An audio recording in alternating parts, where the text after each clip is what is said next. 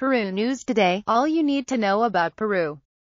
Dakar 2018. The Peruvian UTVs passed the fourth stage.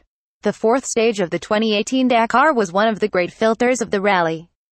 But the Peruvian UTVs could reach the end of the day, which took place in San Juan de Marcona, with almost 100 kilometers on the dunes.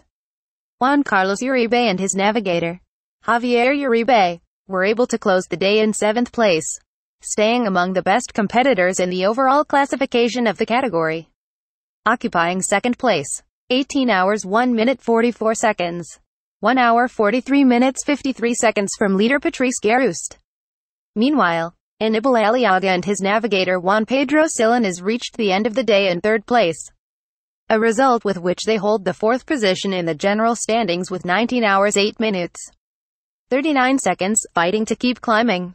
The pilots of Can-Am and Polaris, respectively, continue to march steadily on the Dakar 2018.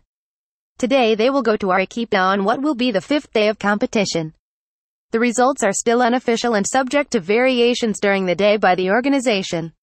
Visit at www.perunewstoday.com. Also follow on Facebook and Twitter.